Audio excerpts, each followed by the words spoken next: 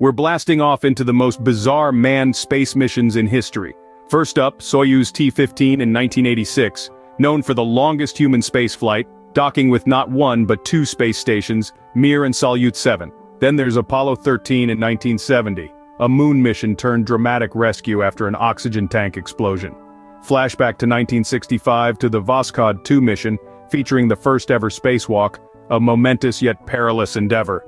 Fast forward to 1985, STS-51F, the Challenger mission, plagued by technical difficulties from a fuel leak to a failed satellite deployment.